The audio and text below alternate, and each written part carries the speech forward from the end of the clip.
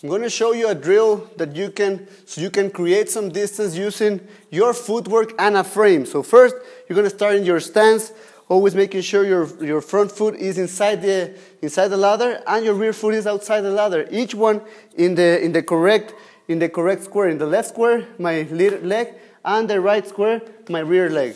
I'm going to do a 1-2. I'm going to do 1, 2, and when I'm going to retreat, I'm going to use my frame. And always make sure you go in diagonally, 45-degree angle. 1, 2, and I'm moving a 45-degree angle so I can break the line of attack. And all of his attacks just go past me.